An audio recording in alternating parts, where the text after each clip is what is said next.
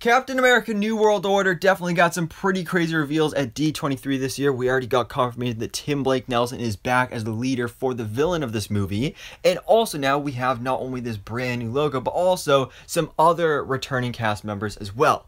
Like, for example, Carl Lumbly is back as Isaiah Bradley, who appeared in The Falcon Winter Soldier. Such a powerful character. The few scenes that he had were just so emotional, so phenomenal. So I'm so glad to see that he has come back, possibly even his grandson, Eli Bradley, will make a return as well, setting him up for the Young Avengers. But also what I think I'm even more excited about is that Danny Ramirez, who was just in Top Gun Maverick, great job there, he is back as Joaquin Torres, another character introduced in The Falcon Winter Soldier, who in the comics, when Sam Wilson becomes Captain America, Joaquin Torres becomes the new Falcon. So that likely is what's going to be going down here. That's what's going to happen.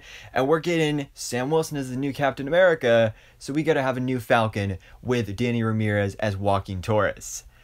So guys, what do you think about these returning characters of Isaiah Bradley and Joaquin Torres from The Falcon Winter Soldier now making their way to the big screen with Marvel Studios' Captain America New World Order?